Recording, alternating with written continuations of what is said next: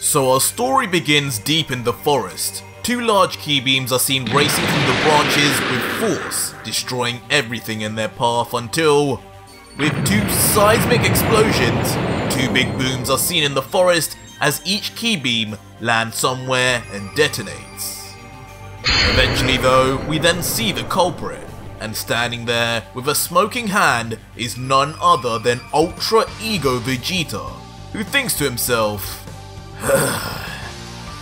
managed to reach 2 miles without hitting a single branch. Not bad key control for an old man like me. A big grin then forms on the Divine Saiyan's face as he continues, it's only a matter of time before I surpass that clown. Kakarot, keep on farming while I ascend to the next height for us Saiyans. Instantly, Vegeta then leaps off the ground, not yet finished, even slightly with his training, before yelling at the top of his voice with his arms stretched out wide above, before shockingly the scene zooms out and above Vegeta is a humongous ball of pure Hakai energy, learned from his training with Beerus. Vegeta thinks to himself, better not go too far. If I don't control my ki just right, this whole planet will disappear. But with this kind of power, there will never be a time again where the principal Saiyans will play second fiddle. Thinking in his head about all the times recently where Vegeta had to sit back and watch Goku in his Ultra Instinct form save him from all danger, whether it be against Jiren in the Tournament of Power or against the mighty Moro who Vegeta could barely dent. With his rage and thoughts reaching its peak, Vegeta frighteningly launches the massive ball of Hakai energy straight at the ground. From a distance, all we can see is what looks like a mini star land among the mountains briefly, before instantly an explosion of almighty magnitude is seen erasing every and any trace of the mountain face. But as expected of the principal Saiyans, his blast and Hakai is near perfectly controlled, leaving the earth intact still, but most importantly, completely erasing the mountains it hit while leaving the surviving 2 mountains on either side without as much as a scratch.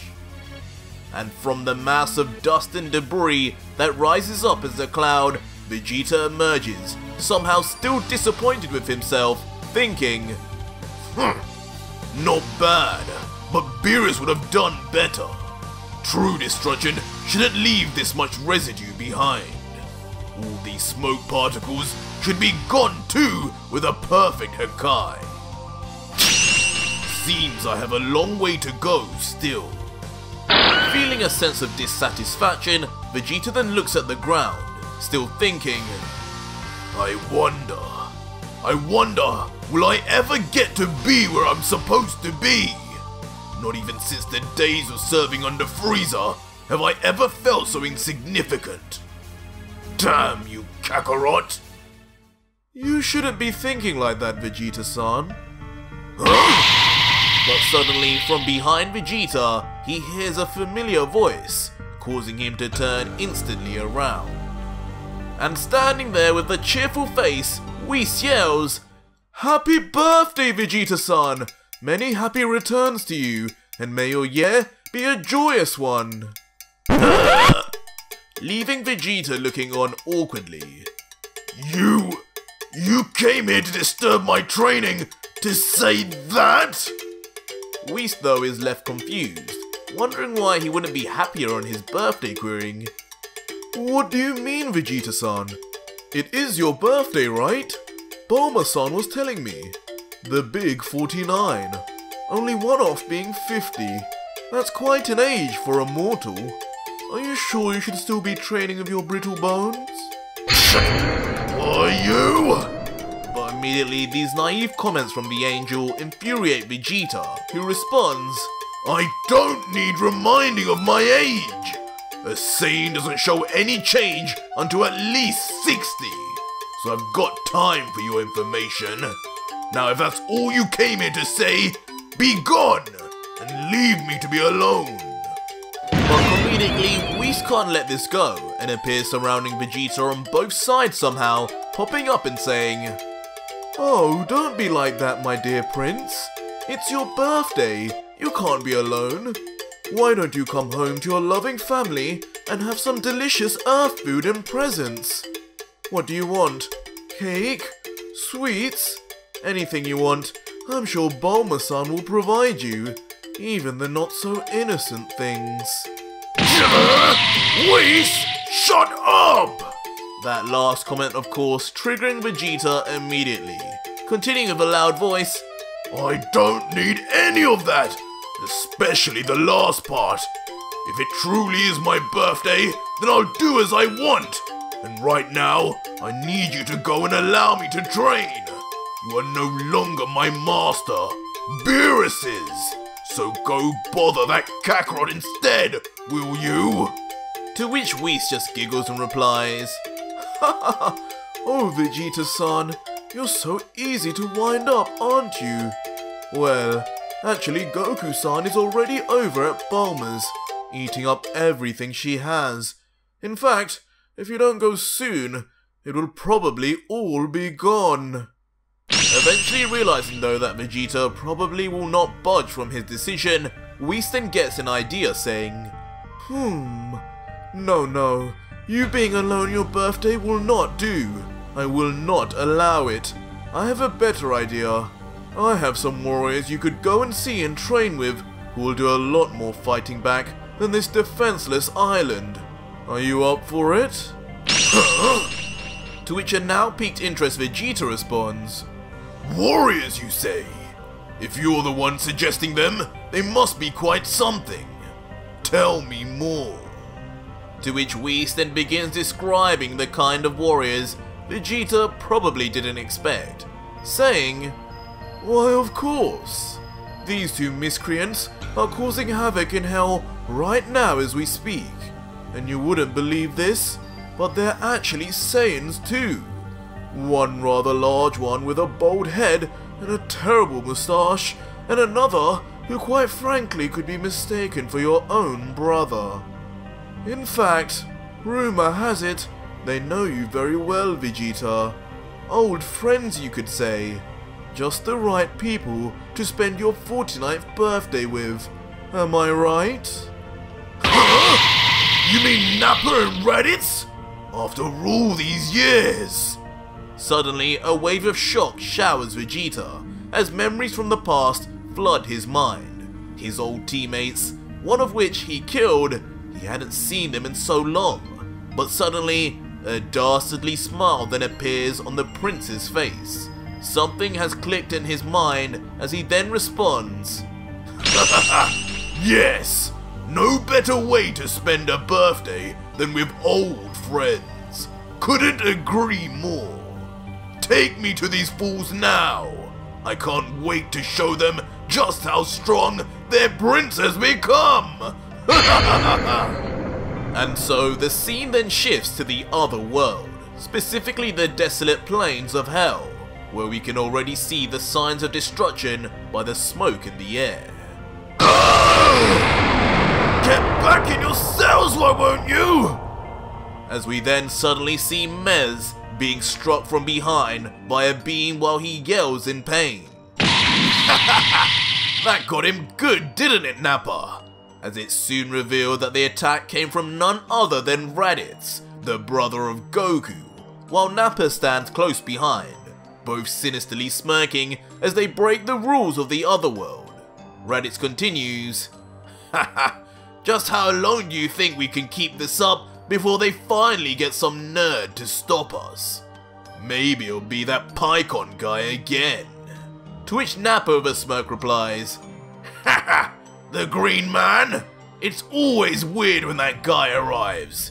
Always reminds me of that one guy from where Kakarot lives. Ha! Never mind though. Look who they sent instead." "Stay back!" And standing there is a terrified Goz, trembling in fear as one of the brute Saiyans rushes towards him to cause him even more pain. Come here, you freak! You're gonna let me onto Snake Way right now! But just as Nappa rushes in towards Goz, a sudden instant transmission occurs in front of him. Huh? What's this now? And standing there, of course, is our hero Vegeta, with Whis behind him, and with Goz crying in happiness at his arrival. The stone-cold faced Vegeta just stares at his former comrade and says, So I see you haven't changed a bit, Nappa. Still as ugly as the day I destroyed you. What? Vegeta? Huh? The prince? What's Vegeta doing here? Did he finally die? Both Saiyans being filled with a mixture of shock and anger at the sight of their former leader. Nice to see you again, Raditz. Please tell me you're not as weak as when I last saw you.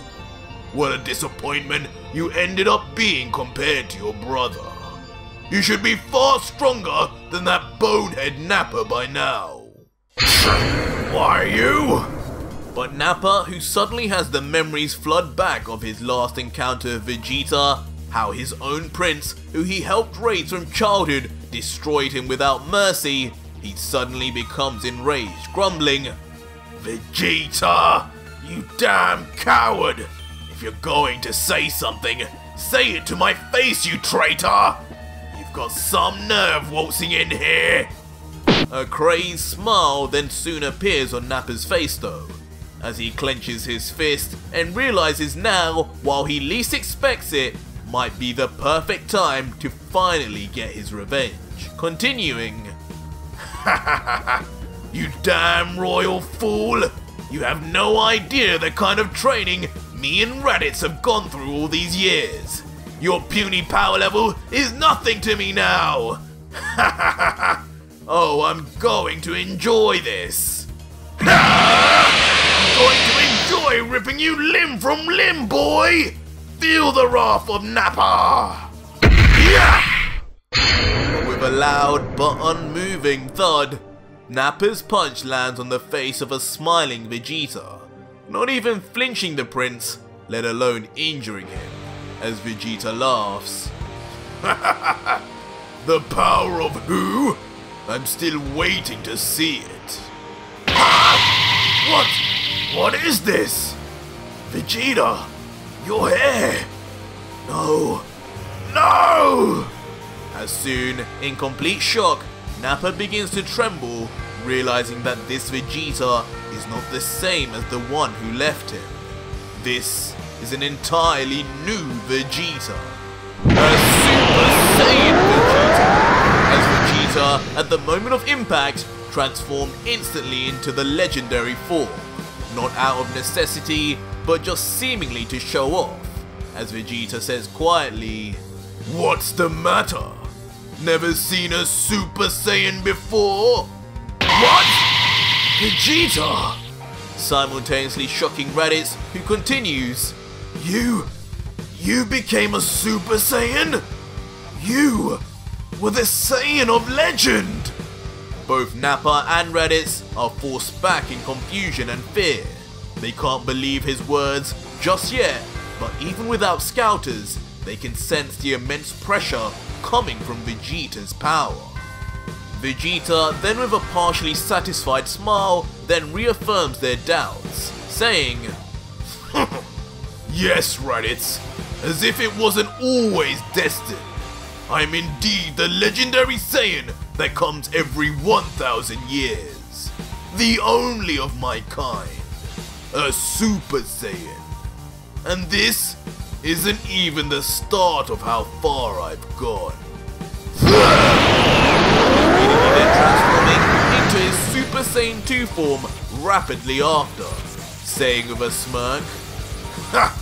And this is a level beyond even a Super Saiyan. We call it a Super Saiyan 2. What? Super Saiyan 2? Impossible! Vegeta! He wasn't lying, was he? What is that electricity?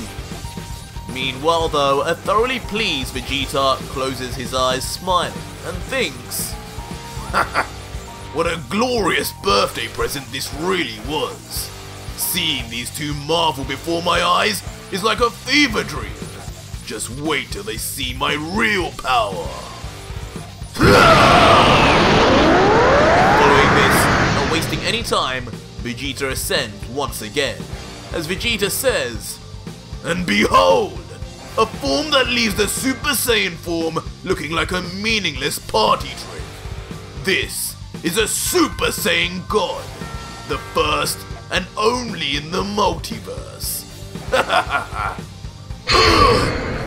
God? Vegeta! I can't believe what I'm seeing. How did Vegeta become so strong? Vegeta, meanwhile though, who doesn't want any of the shock factor to let up, looks both in the eye dead on and informs them, "Don't get too comfy now. This ride has only just started. This is the weakest of the god forms available to me. I still have 3 left, you clowns." What?